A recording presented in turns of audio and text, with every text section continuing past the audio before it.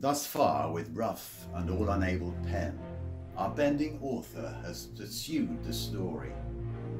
In little space, confining mighty men, mangling by starts the full course of their glory.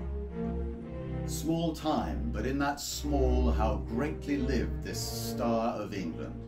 Fortune made his sword, by which the world's best garden he achieved, and of it left his son, imperial lord.